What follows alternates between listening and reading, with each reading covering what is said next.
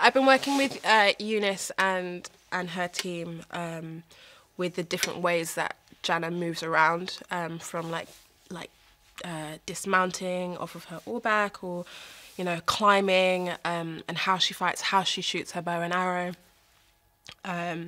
So it's like a constant language that we're trying to build up with her, so that she really comes across as a trained fighter, and someone who is really adapted to working with the tools that she uses to fight and survive. And it's been incredible.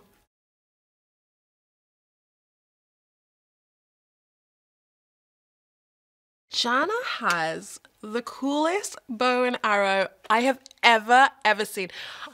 It's two-handed, so she can swing it from one side to another.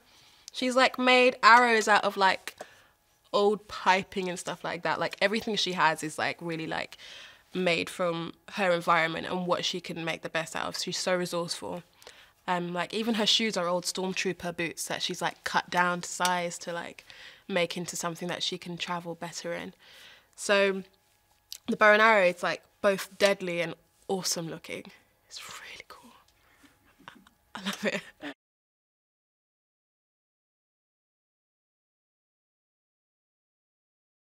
I think what Jannah sees in Rey is that she is going through what I think is a very universal human struggle of dealing with your dark side and your light side, and trying to, in any case, figure out what's right for you, but also what's right for the wider community, and in Rey's case, the universe.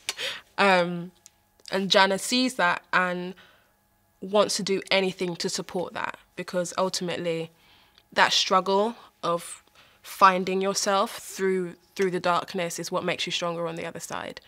And she sees that in Rey. I think she sees that in Finn as well, and everyone else. They're all helping each other just kind of push through and really tackle what is quite a formidable force.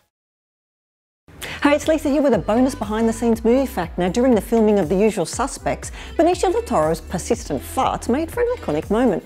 During the filming of the famous line-up scene, the laughter was completely genuine and unscripted, and started when del Toro farted 12 times in a row as soon as they walked out. The director liked it so much, he ended up choosing that take over all the super serious ones. Do you like my shirt? You can get one in the link in the description.